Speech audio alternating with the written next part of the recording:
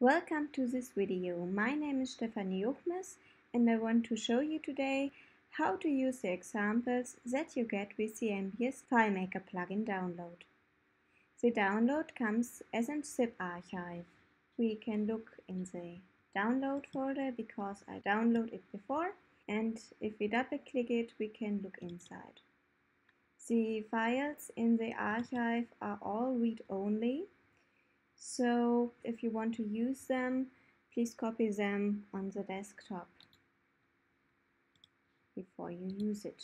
We have about 600 examples that you can use. In the documentation, here function reference. In the description of the single functions, you can see that we have a part with example databases. There you see in which example the function is used. Additionally, you can see the example path. The examples are sorted by components and the operating system requirements. An example that only runs on Windows you will find in the Win-Only folder. Components with several examples have an own folder in the example folder.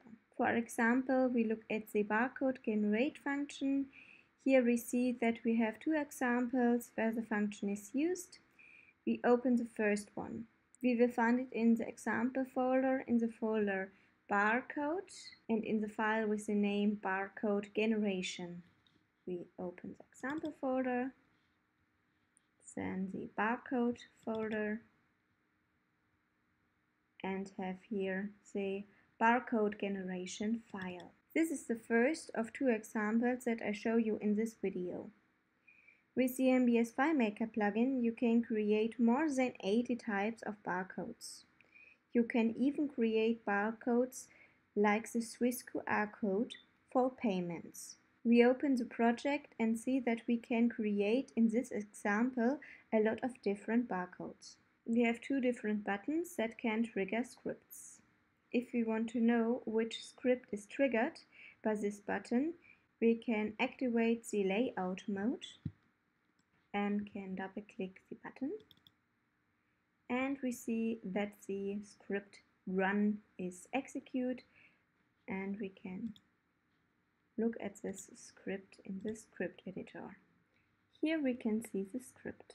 At first we clear the image container that contains the output. Then we set a variable and call in it the MBS barcode generate function. This is a typical structure of the MBS function. We call the MBS function in a set variable script step because we want to store the result in this variable. Each MBS function call starts with the MBS function, and we set the function name as the first parameter, and then follow, separated by the semicolons, the other parameters. In this example, as the other parameters, we have the barcode type and the barcode text. As result, we get the image of the barcode. If we don't have any error while the creation of the barcode, we write the barcode as an image to the container and release the image reference. The MBS error function is a very useful function to test if the last MBS function got a valid result. You can call this function after each MBS function to check the error state. Then we have the run file script. In this script we store the barcode in different image file formats as files on the desktop. We get the desktop path from the MBS folder, use the desktop function, and add with the path at path component function the file name of the barcode. Then we write the barcode file onto the desktop by given path. In the function barcode write file, we set the image data type. These steps we repeat for every data type. Now we look to another example. With the help of DynaPDF, you can load, change and write PDF documents. The example that I want to show you is the add page numbers example.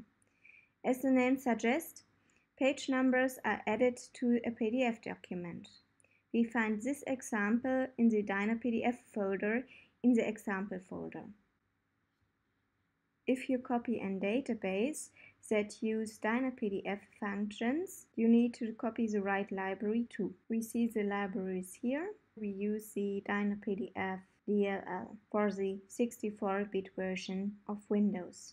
Then we can open the database. In this example, we have two containers and a button. One container is for the input document and the other one is for the output document.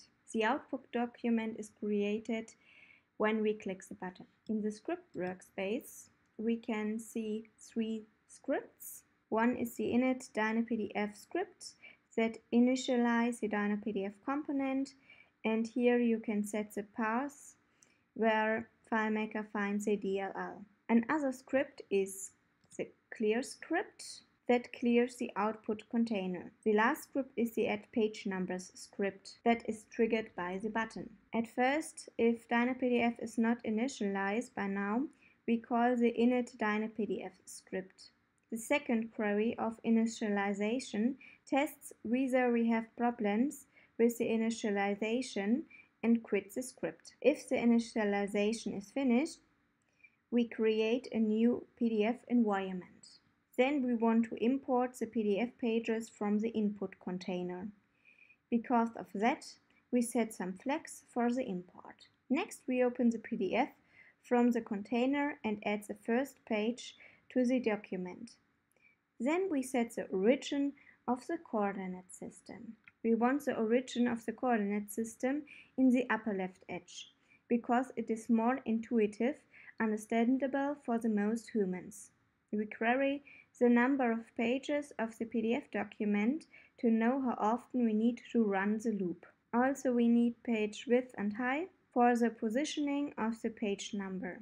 We want to display the page number on the button side in the middle of the page.